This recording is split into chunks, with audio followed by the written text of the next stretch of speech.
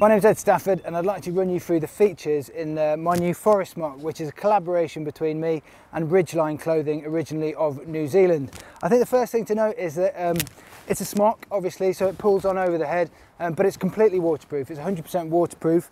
It has a brand new material, which is, I've never been a fan of Gore-Tex. It's too shiny and it makes too much noise. So we've got a cotton outer layer, which is a tight knit cotton, which does actually bead really well, but it's laminated to a waterproof, breathable membrane below. So you get the best of both worlds. And then it has a drop layer, which is a bamboo mix, bamboo being antibacterial, which means that it's good for not stinking as well, but it's also got a bit of stretch in there. So it feels like a stretchy t-shirt actually on the inside.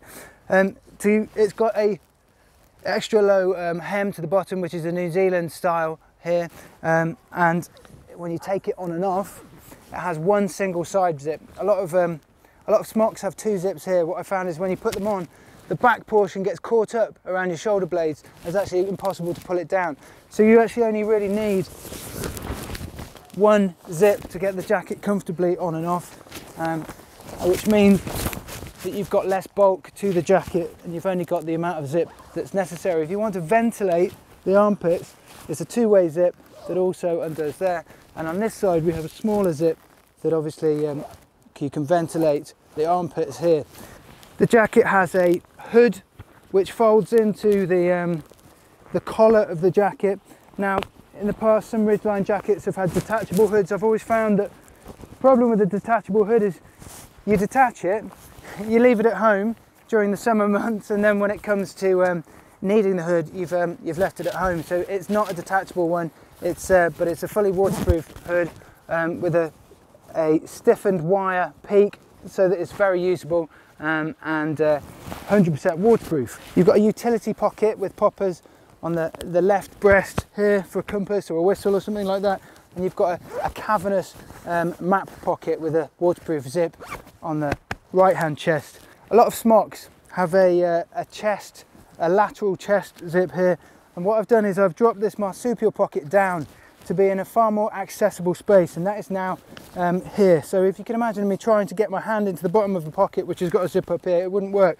And so we've dropped that down, which enables you to have a conventional pocket and a map pocket, but also you've got something here. So from a bushcraft perspective, this is amazing for collecting tinder or materials and just stuffing it all in. But also it's got a couple of D-rings here, so if you want to keep your penknife on a piece of string and actually have it very accessible, but not hanging off you and dangling around so it gets caught on stuff, you can have it there, but tuck it away by closing the zip, which is again a waterproof zip.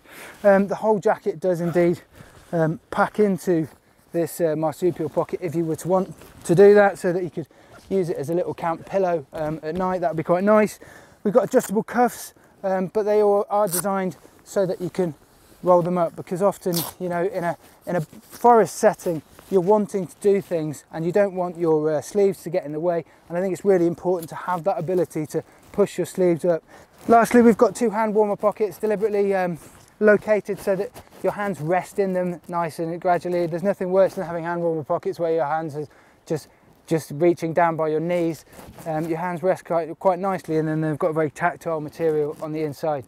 So if you go into the desert, this jacket's not for you. It's 100% waterproof. It's designed for temperate environments. It is designed for use all day round. It's not a conventional shell in the fact that it feels far more like a jacket than a shell. So although you have got the properties of a waterproof shell, because of this drop lining, because of the stretch in here, it's a very comfortable jacket to wear all day round. I'm super proud of it. It's a collaboration with Ridgeline Clothing. It's the Ed Stafford Forest Smock.